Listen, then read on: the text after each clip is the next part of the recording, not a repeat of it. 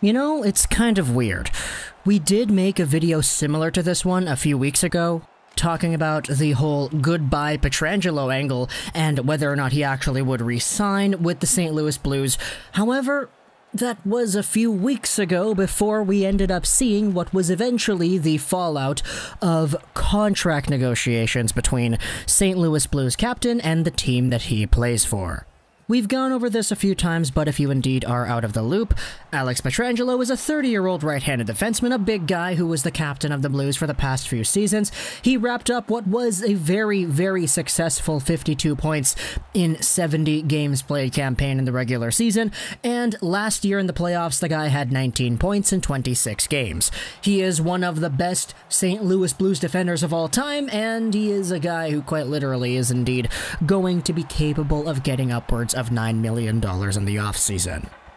But apparently, the contract negotiations with the team that ended up drafting him all the way back in 2008, apparently that whole situation has not been fun. We've made videos about this before, how Pietrangelo himself has reportedly been somewhat disappointed in the whole contract negotiation process, and it appears that Pietrangelo's time in St. Louis has already come to an end. So let's talk about this article over here on The Score, talking about 5 realistic teams that may be able to get Pietrangelo as a landing spot. The big one is the first one that we've talked about several times before, the Toronto Maple Leafs.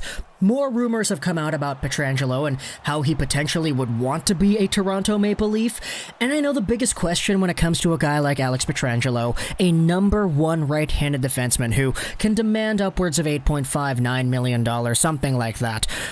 The biggest question with Toronto is, okay, but with what cap space? They got themselves a little bit extra dough from the Kapanen trade, but what else is there in store? This is why the idea of trading Nylander, trading Marner, trading Janssen, all these guys, that's why their names have entered this discussion. And believe me, we can make a lot of videos talking about trading any of those guys, but for the sake of just talking about Pietrangelo and the Leafs, I saw some people putting out the hot take that if Pietrangelo goes to Toronto, he is already the best right-handed defenseman the team has ever had. And I guess that's saying a lot when talking about the rest of the Toronto Maple Leafs right-handed defenseman history. It sure would be great, but who knows if that's even on the radar for something of a Kyle Dubas to even be able to afford. So let's move on to the next team here in this article before we get too deep into Toronto talk like we have in previous videos. The Boston Bruins are over here as well, and we indeed spoke about the Bruins back in our Goodbye Pietrangelo video, talking about whether or not Torrey Krug is actually going to be able to re-sign. Because if a guy like Torrey Krug ends up walking, you end up opening a free spot on your D-core. It could be a very good opportunity to come in with a guy like Alex Pietrangelo and play him as a #1 right-handed D-man in front of Charlie McAvoy. It could be a very interesting dynamic here, going from a left-handed guy in Torrey Krug who can get points, albeit in a very slick and offensively oriented kind of way, or you can turn to an Alex Pietrangelo who can produce probably at a similar rate, but who does a very different process to actually get those points. And before we go any further, yes, cue in the memes of a St. Louis Blues captain going over to Boston and becoming bad. We saw that with Backes. I don't know if we would see a similar thing with Pietrangelo, but let's just use this time to hit us with the memes real quick. Next up on the list here, it is the Colorado Avalanche, another team that we did talk about in our Goodbye Pietrangelo video. Avalanche territory is a difficult one because in a year they're going to have to re-sign Cale Makar to a big contract. They also have that Gabriel Landeskog as a guy to re-sign as well. So there have been speculative reports from guys like Elliot Friedman, etc., who have mentioned the idea of the Colorado Avalanche going all in for 2020-2021. They made it to the second round this past postseason, they lost to the Dallas Stars after tying the series up at Game 7, and now they're in a position where if they wanted to go all out, with the very extended amount of cap space that they do have, imagine going after a Taylor Hall and an Alex Pietrangelo. Imagine the boost to your lineup in that way. All of a sudden, you take a team that was already super good on paper, and you add the best UFA free agent forward and the best UFA free agent D-man. That sounds pretty stacked, eh? And this was a lineup that already got to the second round this most previous postseason. Imagine what they could do with those acquisitions. Add to that, hey, you guys still have that Bowen Byram over there improving, marinating in the WHL. All of a sudden, if you have a top 4 D-core of Samuel Girard, Alex Pietrangelo, Ryan Graves, and Cale Makar, not to mention with the Bowen Byram coming in there replacing Nikita Zadorov on your left side, this is a #1 D-core. #1. Hands down. And then finally, we have ourselves 2 other teams that we have had in this conversation here. The first one is the Calgary Flames, a team who was actually not mentioned in our very first video that we talked about Pietrangelo potentially leaving. Calgary is one of those teams that indeed needs to get over that hump. We thought they did in 2015 when they had the emergence of 18-year-old Sam Bennett, Johnny Gaudreau, Sean Monahan, and Yuri Hudler, of all people, were dominating the league, and they made it to the second round of the playoffs. We thought that was the hump being conquered, but no.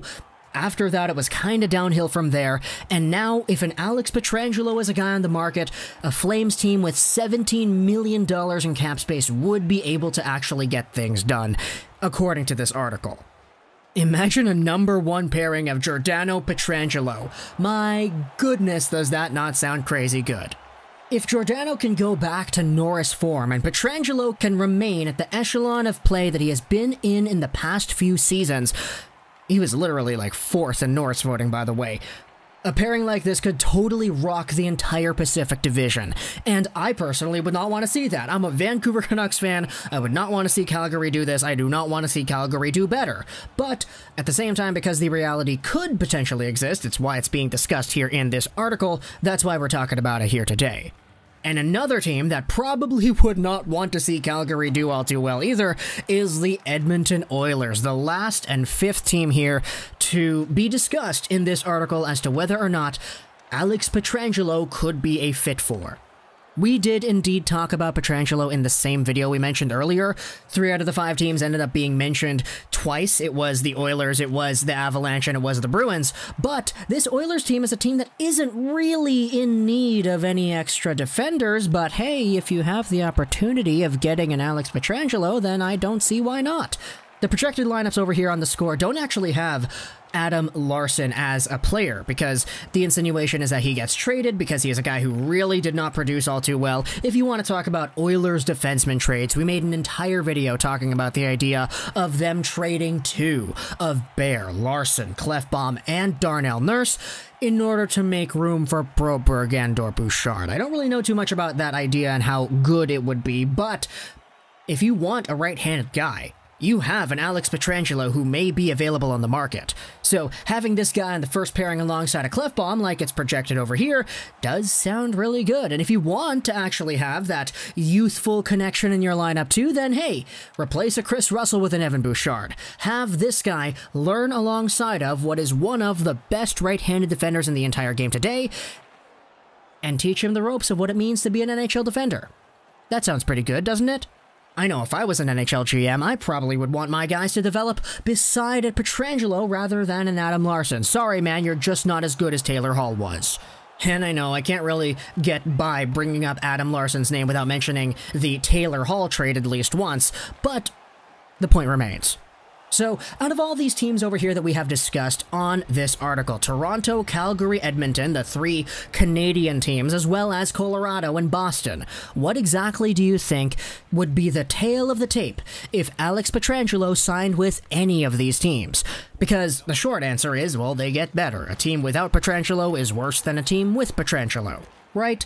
But what are the deeper implications of that? If it's Colorado, do they end up going to the Cup Finals? Do they win a Cup with Pietrangelo and maybe a Taylor Hall too? If it's Boston, do they go back to the Finals too? Do they avenge their former souls and win their 2nd Cup in a decade? Man, I just kind of threw up in my mouth saying that. As for Calgary or Edmonton, is this enough for them to get over that hump? Calgary hasn't made the 2nd round in years.